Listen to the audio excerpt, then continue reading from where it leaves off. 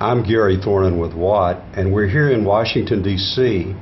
at the 2010 winter meeting of the USA Poultry and Egg Export Council with Mr. Jim Sumner, the council's president, and with him are two gentlemen from Russia to talk about the poultry trade with Russia. Mr.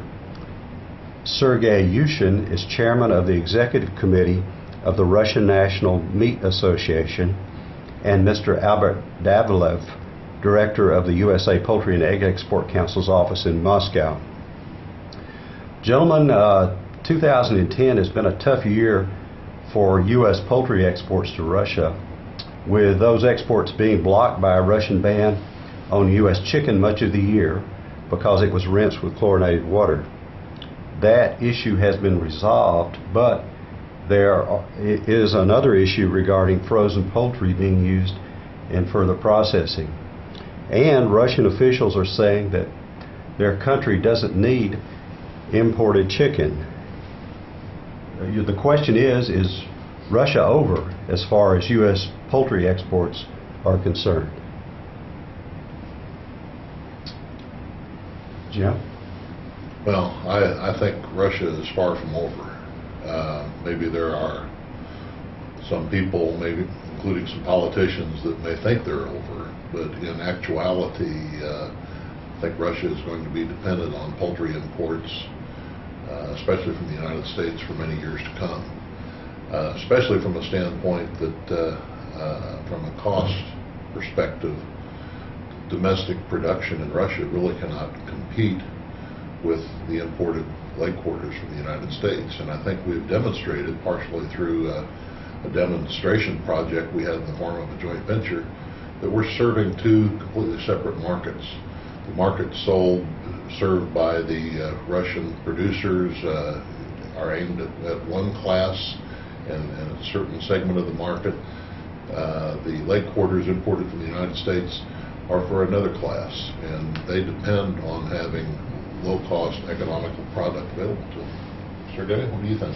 I agree that our trade will continue, and most probably it will have to change somewhat. I agree with Jim that Russian producers and the American poultry, they serve different consumers, different customers with different income levels, and yet we see that step by step the income of the Russian people and ordinary consumer is increasing. On the other hand, the development of Russian poultry production is going to lead to more affordable prices. Internal competition will have to play its role. And in the long run, I see that some parts of chicken which will be in abundance, like, for example, white meat, will be much more affordable. And yet, Jim is right, American poultry is still most affordable protein for the Russian consumer. What is the current situation with Russia's imports of poultry? Well, I'll say that the situation is very interesting. On one side, the trade has become hungry for work for the last 9 months when there was no trade because of chlorine ban. But we see a huge amount of product coming into Russia. That's good and bad. Good because it helps trade work, and processors are busy with packing product for Russia. At the same time, the overabundance of this product on the Russian market brings the prices down, severely affecting the Russian importers, businesses, and therefore they don't have enough money to buy more product. So summarizing in terms of volume, Russia will get about 270,000 metric tons of U.S. poultry by the end of the year. This will come within 3 months period, meaning that 90,000 metric tons per month is at least 3 times higher than the Russian market can consume within the month. There will be a certain inventory piling up with a rollover to 2011, which will put some pressure on imports in 2011, considering a lower volume. That's the situation. Well, what is the current situation regarding inspection of U.S. plants and the 2011 quota? Well, the inspections took place a couple of months ago, and we have the results of those inspections. We are now looking at some of the facilities that had deficiencies are in the process of correcting those so that they can become eligible to resume shipping. So that seems to be moving forward. Probably the biggest concern of the industry right now is just where are we going to be from a quota standpoint for 2011. And we hear different things each day. Right now, we're hearing that 350,000 metric tons may be the likely offer for next year. Sergey, maybe you have some other insight into what form those 350,000 tons may be in. I see that you have very informative insiders. This is right. The figure which was already pronounced by the Russian Deputy Prime Minister, Mr. Zubkov, is 350,000 for the next year. But this is not for the U.S. This is total in-quota imports of poultry from all countries. Judging from the requirements of the Russian market, from the demand of the processing industry, I can assume that the U.S. within quota would be able to supply 250 or 280,000 tons next year. Maybe to go also sell anything or something out of quota. It will depend on the market situation, which is very tough, and Albert has just pointed it out. Well, what are the other developments in Russian trade policy and regulations concerning poultry? I would say that we're still concerned about the requirement on the water content, because U.S. poultry has traditionally have a higher retained water content than competitors from Brazil or EU, and Russia still hasn't removed the requirement of 4% of retained water. So we may expect certain restrictive measures from the sanitary authorities. This is the major challenge for the U.S. poultry industry. But so far we haven't had any serious issues with this. I would say that on the technical side, as far as the technical barriers are concerned, the only development which we've had as a challenge has been the restriction on using of frozen poultry for further processing.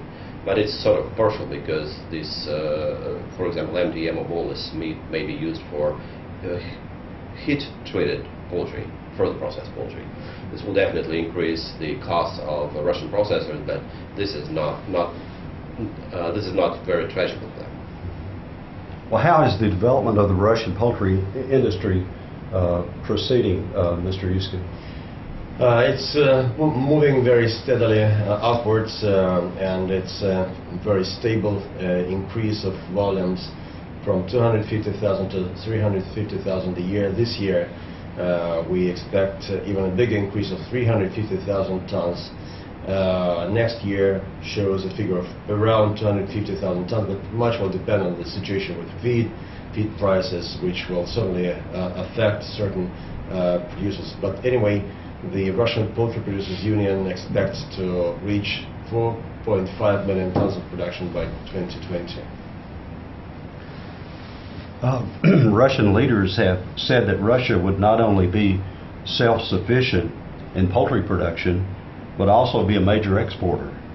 Will there be two-way trade in poultry for Russia, with Russia being both an importer and an exporter? Well, I think that this is a very natural development, as with many other countries. When we talk with the Russian government, we very often show an example of the U.S., which is a major beef producer, and on the other hand, one of the biggest importers of beef, even bigger than Russia. Or, for example, pork imports. So there is nothing wrong with this two-way trade. And I just want to remind that Mr. Putin, our Prime Minister, has repeatedly mentioned that there will always be some kind of or some volume of imports, but Russia has to have ambitions to go out on the other markets, like Turkey or, well, let's say, India or China are doing. This is nothing wrong with it. I would like to add to Sergey's statements the only thing that to be competitive on the international market will take Russian industries, poultry, pork, or any other industry, a lot of time to perform in the way that they can be competitive as not even Brazilian or U.S. product, but at least a product which is being exported from Latin America or from Turkey. So far, we haven't seen any substantial progress in this area. I think this could become very interesting. Russia has always excelled at regulating imports, but how are they going to perform when they're trying to comply with the import regulations of other countries? It's kind of a reversal of positions, so it'll be interesting to see how Russia responds. It may even change the attitude towards import when we really see these obstacles, these difficulties. So in fact, if we limit imports too much, it won't help us to progress in exporting. As we say with our friends in Mexico, trade is a two-way street, so they may have to change their directional signs. Well, what type products would you anticipate Russia would be most proficient and efficient at producing? Poultry? Yes. If we speak about further processed products, we have a special economic zone in Kaliningrad region which makes it possible to import raw material poultry, boneless poultry at zero duty and without any quota. And some companies have already built state-of-the-art enterprises there to produce further processed products. And for example, McDonald's in EU is already going to sign contract with these enterprises. So, as it can seem strange, EU is one of the markets for further processed products.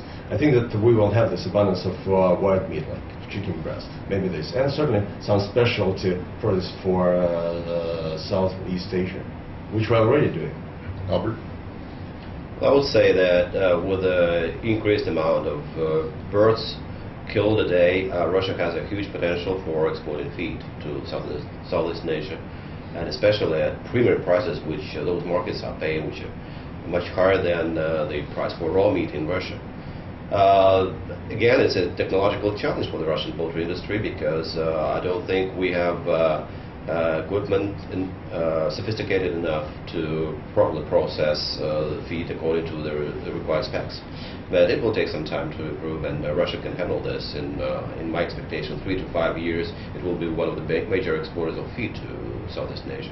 Well, and there are local products too that could be attractive for Russian consumers outside of Russia. I mean, some of the products like shashlik and some of the sausages and such that are unique to Russia could have a broad international appeal. What are the biggest challenges and the biggest opportunities for U.S.-Russian trade and opportunities for other products or ventures?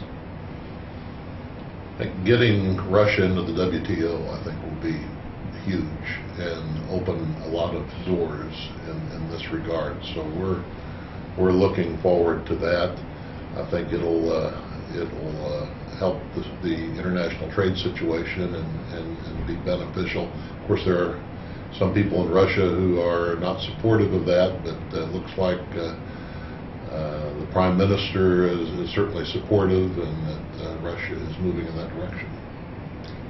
We have been in this negotiation for 17 years, and soon it will be 18 years. In fact, in Russia, it's allowed to sell alcohol to people from 18 years. In the U.S., 21. So I wonder whether it takes 1 year or 3 years before we access the WTO. But I agree with Jim that it's in the interest of both countries that Russia promptly enters this organization, which will really clear up a lot of obstacles in our trade. Well, just briefly, what's your outlook for 2011 for the Russian producers, processors, and for U.S. poultry imports there? I would expect Russia to produce to hit the 3 million metric tons level in the forthcoming year. Imports will be within the quota range, which is 350,000 metric tons. So that's I would say that's the given. I expect some difficulties for Russian poultry in terms of product line. I'm afraid that many producers will still keep on producing whole chicken instead of going to deeper processing. And Russian consumer is more inclined to buy different cuts today. So for some of producers, it will be very tough, very difficult year, with more whole chicken on the market and low prices, with high feed prices. This will be the highest challenge next year. It could be an interesting year. As we often say, regarding Russia, anything is possible. So, of course, we're hoping for a predictable trade flow and to avoid some of the problems that we've had in the past, especially this year, and that the relations between our countries, not just on poultry issues, but on all issues, including START and other issues which can impact attitudes and affect trade outlooks, are smooth. So we're hopeful for a very peaceful, productive, cooperative year with our trade with Russia.